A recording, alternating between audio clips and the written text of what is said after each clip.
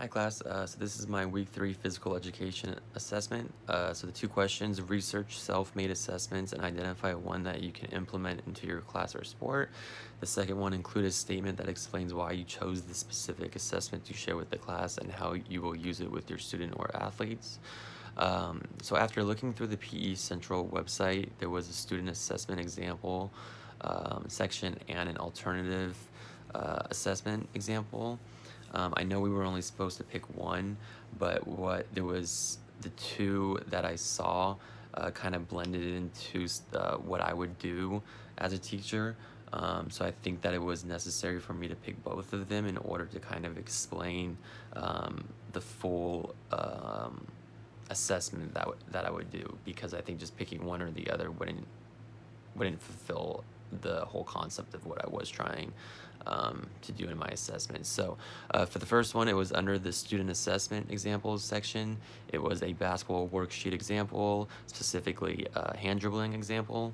What I liked about it is in the beginning they had a kind of a chart, a face chart. So you put a happy face if you agreed with what was said, the statement. You put a sideways face if you kind of agree, and then a frown if you don't agree at all.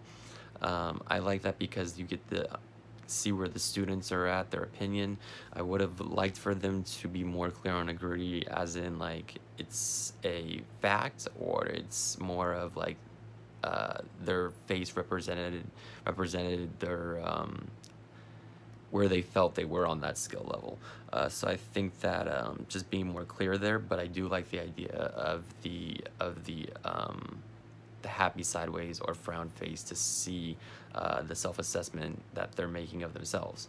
The second part, it starts to go more into a deeper comprehension and understanding of how to dribble.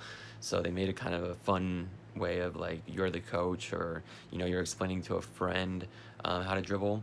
So then you get to see their ideas and how they would teach it, and to see if they're missing any components. It's almost like a math problem when they're writing it out.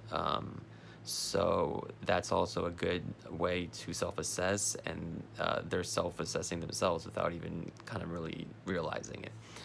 Lastly, they used the check for understanding concept by having the students circle the area of the hand that you would use in order to dribble.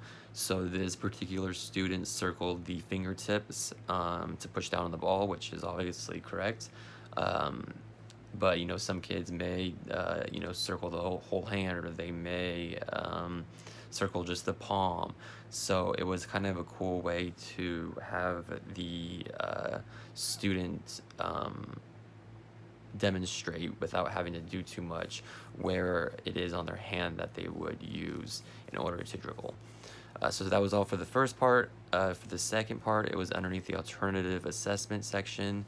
This was a 4th grade rubric long jump rope. What I liked about this was there was just deeper explanation of what it was that was expected. It had a master's, intermediate, advanced, beginner, and beginner. And then underneath that, it had an explanation of, okay, if you can do this many, then you're in a master. If you can do this many, you're an intermediate. So it made it more clear to the students where they were at. And so I think that having that is very helpful for the kids, because then they have a goal to strive to get to, even if they're not where they want to be right away.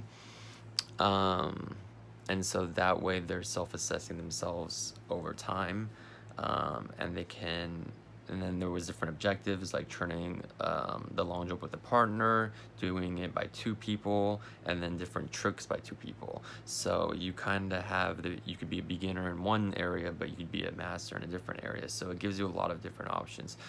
So I think just combining the 2 different self-assessments